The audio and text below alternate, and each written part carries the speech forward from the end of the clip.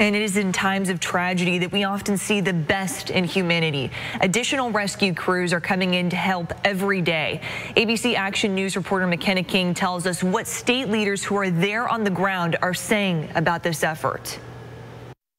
It's the largest deployment of urban search and rescue the state of Florida has ever seen non-hurricane. Typically, you have a Cat 5 hurricane, Hurricane Michael.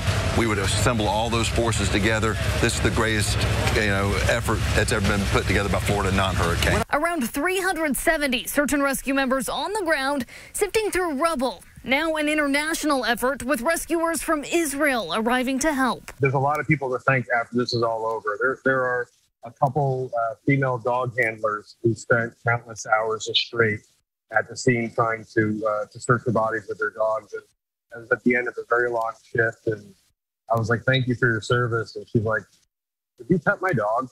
He needs," and I'm like, "I would love to pet your dog." Miami Senator Jason Pizzo sharing a video of rescuers entering through gaps in the rubble as they search for survivors. These men and women, brave men and women, share the frustrations of the families.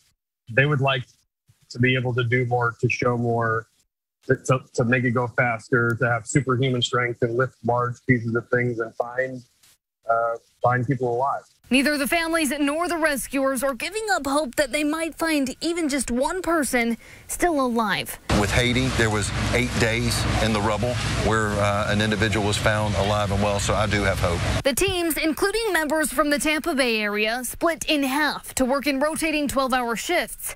The next crew set to go in at midnight. McKenna King, ABC Action News.